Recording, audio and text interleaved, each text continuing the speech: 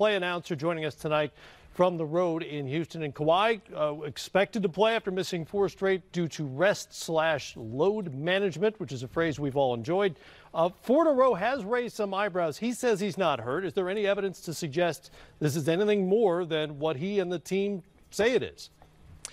At this point, Matt, I think it's simply just the load management, and there's no cause for any major concern. That said, it was about a week and a half ago, almost 2 weeks ago, where Kawhi did get banged up in the game where the Raptors ended up going to overtime against the Washington Wizards, and he went back to the locker room in between the third and fourth quarter and had his left leg looked at, and he was noticeably moving a little bit slower on the floor. He seemed to be affected by something. That said, though, he came back a couple of nights later and played in the game against Boston and didn't seem to be showing any ill effects of that injury that plagued him for a little bit of that game against the Wizards, but that was the last time we saw him. He missed 4 games after that Celtics game. So I do believe there was a little bit of maybe some bumps and bruises for Kawhi dealing with whatever was happening with that left leg, but he said this morning at shoot-around he's good to go. He's ready to go. He's looking forward to being back in the lineup, and Nick Nurse just told us here less than an hour ago at the arena that there will be no minute restriction, and Kawhi is the sort of unleashed, I suppose, for James Harden tonight.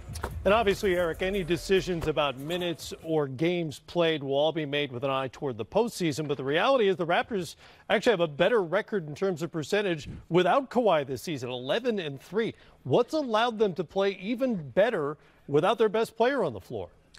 You know, it's interesting you say that, Matt, because we've talked about that quite a bit as well, the difference between the Raptors without Kyle Lowry versus the difference without Kawhi Leonard. And I think and a quick side note to that, the Raptors have yet to have a game this season where they've missed both of those players. One of Kyle or Kawhi has played in every game this year. And I think the big thing is when Kawhi is out of the lineup, there is more, I think, unselfishness from the team overall in terms of moving the ball, looking to make that extra pass. And listen, they're still obviously having a heck of a season. The record is what it is. The win total is there. But at times, I think the Raptors can be a little bit guilty of, kind of going ISO a little bit too much and maybe relying on Kawhi a little bit more often than perhaps they need to or they maybe should be doing in terms of maybe looking to move that much more and get guys more involved, whether it be Danny Green from the perimeter or Fred VanVleet or obviously Kyle Lowry looking for shots, that type of thing. So I think at times when Kawhi is in there, sometimes guys can turn out to be spectators and not be as involved as perhaps they need to be. Eric, they've established themselves so far, obviously, under Nick Nurse and with Kawhi in the mix. Where do they go next? What's the next step in terms of the evolution of this team this season in particular? I think the big thing is trying to find that killer mentality. And when I say that, it's trying to put opponents away. I'll kind of reference it again. The record is what it is, but I think for a team that has been as good as Toronto's been and sitting in first place overall in the league for much of the season, they still don't seem to have that mentality at times, not every game, but at times where they can really truly put an opponent away. I think they are guilty at times of allowing teams to come back against them and maybe really only turning things on third quarter, fourth quarter, and sort of waking up and realizing, okay, now we've got to deliver that punch. I think that's maybe where the evolution is. And I think also in fourth quarter, close game situations, it's trying to find the ultimate consistency in crunch time down the stretch and who's your go-to guy. I don't think it has to be Kawhi Leonard every time. I don't think it has to be Kyle Lowry. We saw Pascal Siakam recently with the buzzer-beating bucket against Phoenix as well. I think it's just trying to find that consistency on a consistent basis for this team, especially as you try to roll towards the postseason and want to be that type of squad that is looking to strike fear in everybody in any game that you go into. Going back to the load management question with Kawhi, because 4 games in a row is a lot for a player that's supposed to be healthy. Is this something that Toronto is doing from a front office standpoint to show Kawhi, hey, man, you need to re-sign with us because we really care about your health? Because, coming from the Spurs organization, there were some questions about what was really going on there with all that. Brendan, this morning Kawhi opened up for the first time, I say all season, about the load management, and one of the comments he made, and I'm paraphrasing here, but he essentially said that we have spoken together and we've decided. So there's no denying that this is a joint conversation, whether it's Kawhi or Kawhi and his people, along with the Raptors and the medical staff. But one of the points that Kawhi made, and the Raptors coaching and medical staff has also made clear, is they have sat down already and sort of earmarked points in the schedule where they feel would be good times for Kawhi to rest.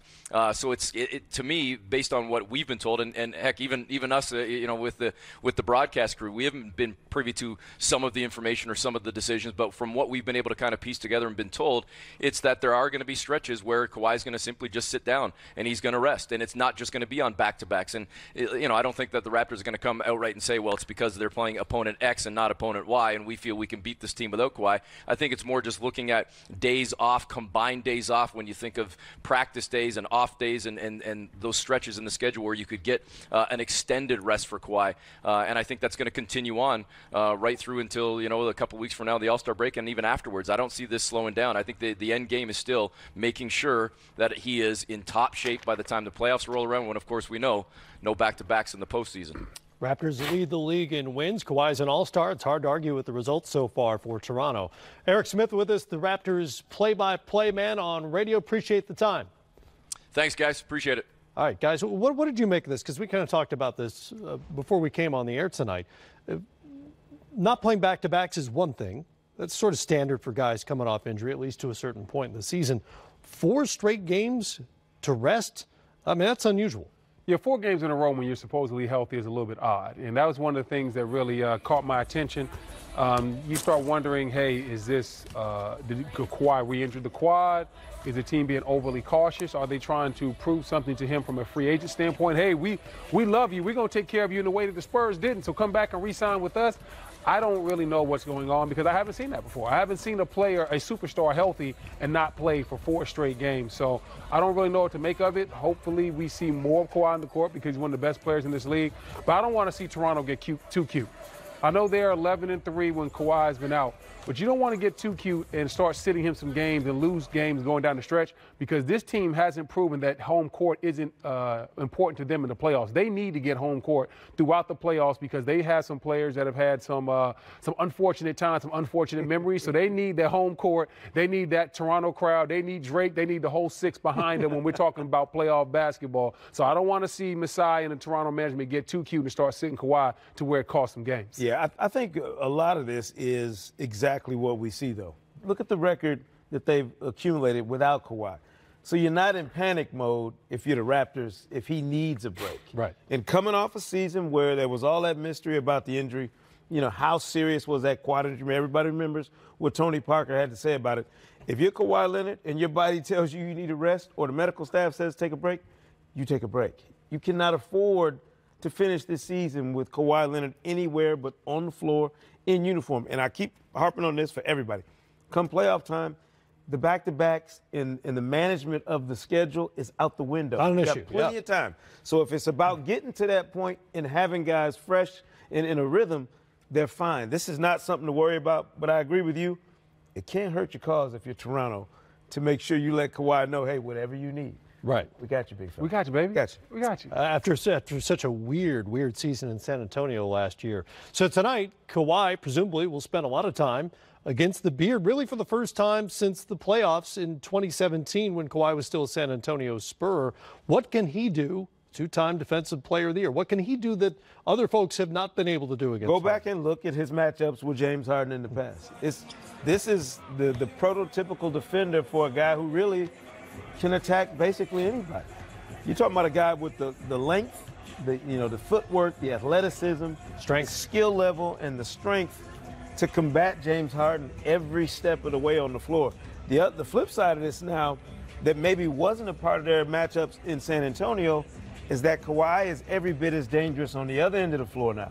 So if James Harden is going to try and attempt to play any defense whatsoever on a player of equal talent, then this is his opportunity to show us that he's more than just an offensive machine, because Kawhi's going to go right back at him, B. Wood, on the other end of the floor. Yeah, I think from a defensive standpoint, Kawhi's going to, I'm not going to say give James problems, because we've already talked about how high the usage rate is, how many shots he's going to get. You're not going to shut down somebody that can take 35, 40 shots on a given night. James might take 17, 18 threes tonight. And you only have to you can hit a poor percentage of those shots and still have a good night.